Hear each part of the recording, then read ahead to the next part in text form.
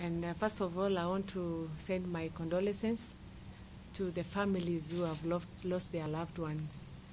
I don't want to repeat what our governor nominee has said. All I want to add is that this is a very sorry situation.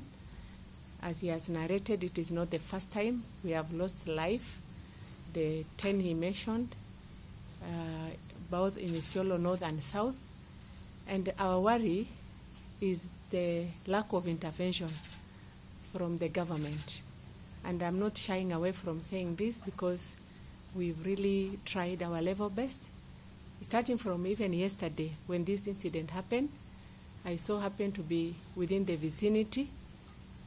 It was so shocking that the security apparatus on the ground were even denying the incident as late as around 9. Well, the information reached us at around 6 in the morning.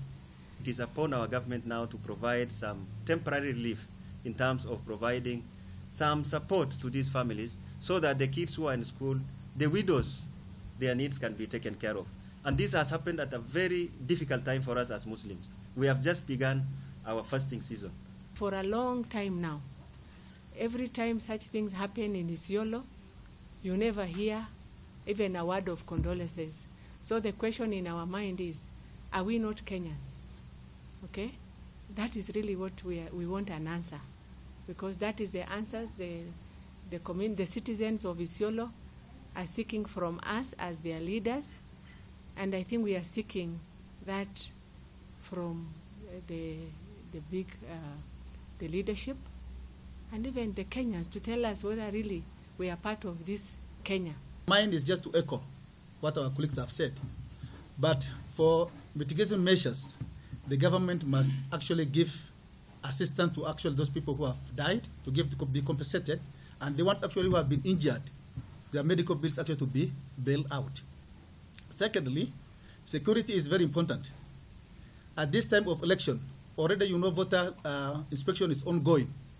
If there's problem of insecurity, usually the movement of people actually being hampered. And you find that the activities of the electoral commission is being hampered, and our people cannot even get the services they need.